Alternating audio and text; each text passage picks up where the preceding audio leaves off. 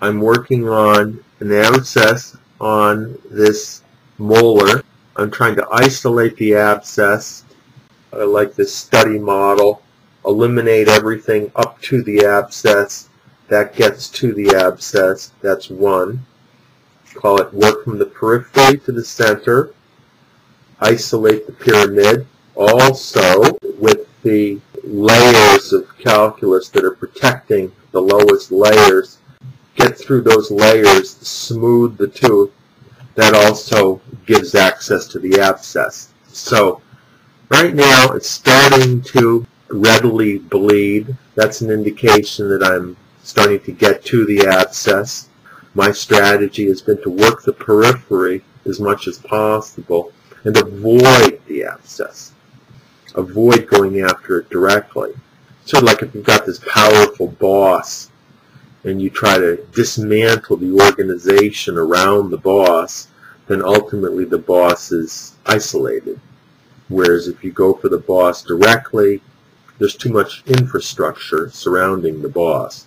Then also, since I have plans of trying to abscess-proof this tooth by doing what I call girdling the tooth, going all the way around, all the way to the bone, removing all the calculus between the bone and the tooth, then the preliminary work that I do in that regard is also favorable towards the ultimate goal. It's shifting the work.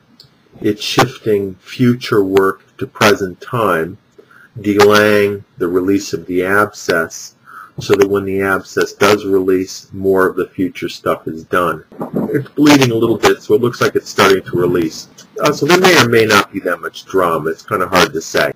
Because even small abscesses can still hurt. Or it could be there's a large abscess there and it'll just keep going. I don't know the answer there. But I'm going to keep working the periphery. I'm going to go to the back of the tooth. I'm going to try to clear this corner is what I'm going to try to do. In particular around this cap, because I don't want to accidentally pull off the cap. So you can think of it as like I'm sort of trimming the edges just to make everything nice and clean. So again, I'm going to the back of the tooth and then working my way forward with these little chisels.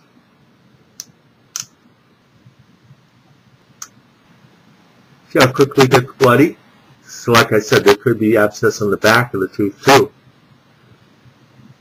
So I'm trying to pull down to avoid the cap. Here. So this came off as a peripheral strategy, and then for some reason it's starting to seem very central because of all the blood that I'm getting.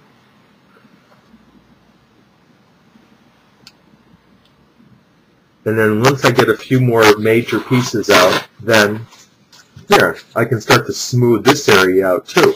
I don't even have to go after the abscess directly. I can keep working the periphery, let it bleed itself out on its own, then it'll lose its power by the time I get to it. Smooth it out. I can have it be my own time. See right here, I got like, see this is certainly a major piece here. Here.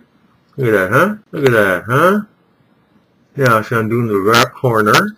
And then it looks like there's an abscess here too, huh?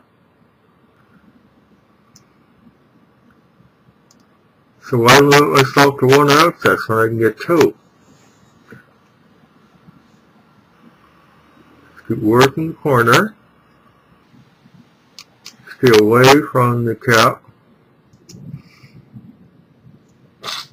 Excellent. Okay. So that's just a start. Just keep doing it. Okay, go back. Try to exhaust this. This is my chance to get the corner. See if I get this corner, the vac will be easier. Just do what I can. I don't have to be so aggressive.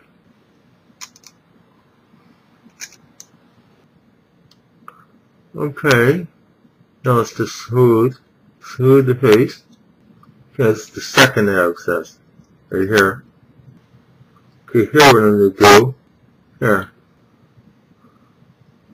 I don't want this to slip because it can hurt, cause some damage, but some appropriate jostling should help to loosen it up. So, the abscess is starting to release itself.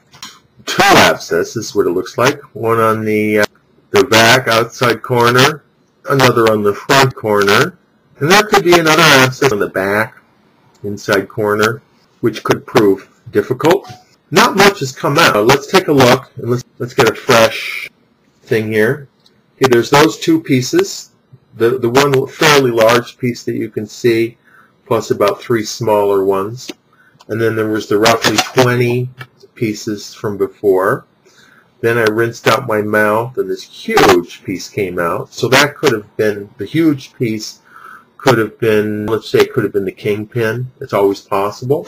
But largely what I'm getting is fairly thick blood. Okay, I'm going to change my strategy now back to a less aggressive strategy. What I'm going to do is I'm going to use the Langer 2 to try to smooth out the areas that I've opened up. What that will do is that will isolate the areas that are more serious, and then I go back and I get aggressive again. So it's an ongoing process. And then, you see, it stopped bleeding. So, we just see what happens. Likely what's going to happen is once I start this up again, then the abscess is going to start to bleed again. And it takes a while for it to bleed out. So the smoother I get the tooth, the more amenable it will be to bleeding out. And the stimulation may just cause it to bleed out too. I think what happens is the body senses that there's something up. This is its big chance. So it takes advantage of it. That's what I think.